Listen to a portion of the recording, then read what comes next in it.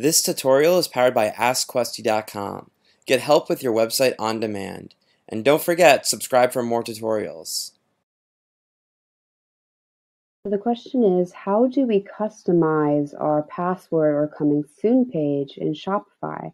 And I'm going to show you how to do it. There's the kind of easy way, and then you can even go in deeper in how to customize it through some advanced styling. So I'm going to show you how to do it both ways. So the first way is if you go into your theme and you go to customize in your theme settings, okay? And if you hit this drop down bar right here and you go to password page,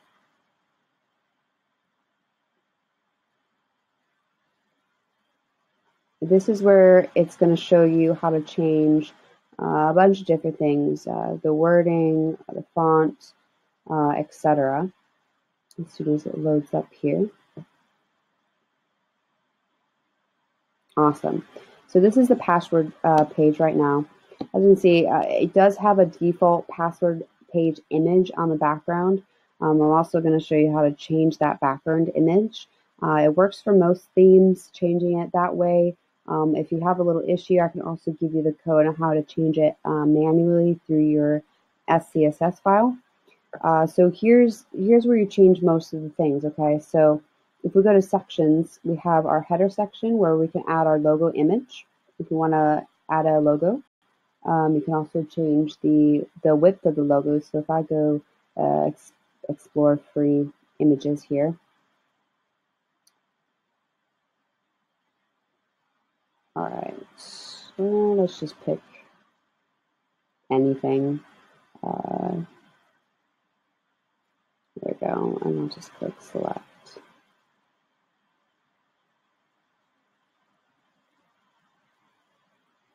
Awesome. So it would add your logo here. You can change the size of it if you wanted, make it bigger, make it smaller, etc. So that's how you do that. If you go out of here, and then you can also go to the content section. Okay, and this is where it's going to hold the opening soon. This wording right here. So you can decide to show a newsletter sign up and the text for that. You can also change the newsletter form subheading if you'd want. And you can also, if you scroll further down, you can decide to have your social sharings on it, as well as change the newsletter placeholder text and the newsletter button text as well.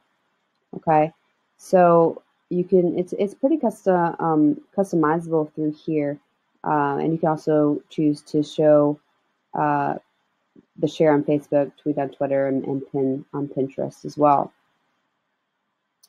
So that's pretty cool. So another way to do this, and if you wanted to go a little bit more in depth on how to change that, you're actually going to go into your files. Okay, so you would go custom, or you go to actions, and you go to edit code. And I believe I have mine pulled up here. Yeah. All right. So there's a few things in here. In your templates, you have the password liquid file that can be edited, and then but the actual sections for the password liquid template are in sections.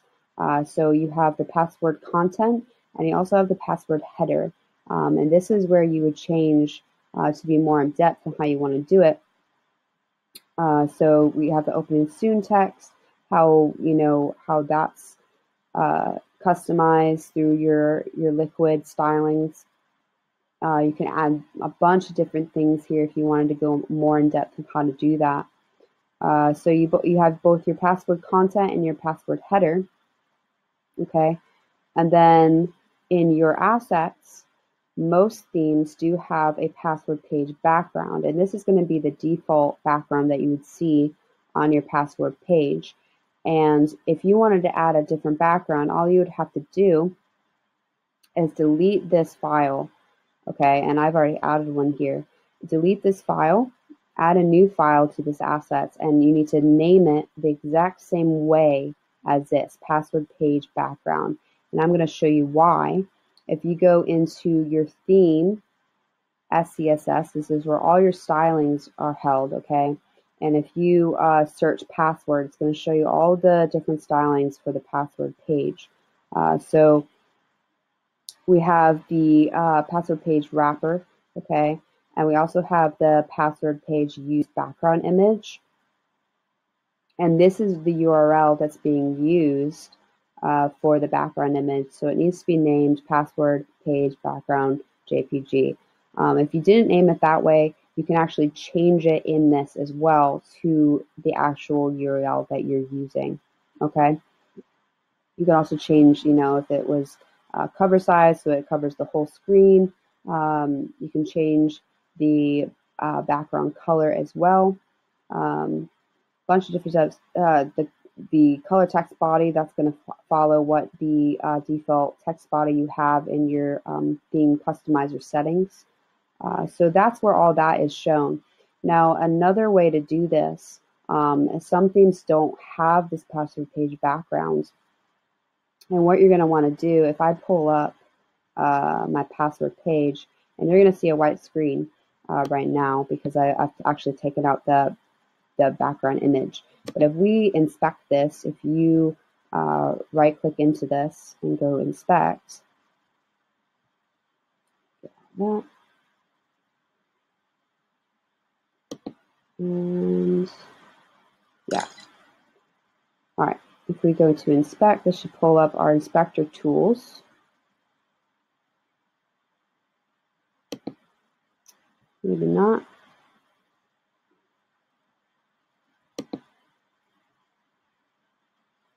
There you go. It's being a little slow tonight. Apologize about that. Okay, so this is where our code is. And if you go up to password page wrapper, this is the password page wrapper. This is where we would add our background image. So you can go into your SCSS file, put password page wrapper, and then background image, and then URL, and then whatever the asset is, that's what you would put. All right, so that's how you customize your password page. Again, you can go as in-depth as you want to if you feel comfortable. Customize your code with, CSS, HTML, and the liquid. Or you can just do the basic stuff by changing the text and the colors that are already on the password page. Hope that helps, and have a great night. So the question is, how do we customize? Please subscribe. And if you need extra help, visit AskQuesty.com and send us your questions.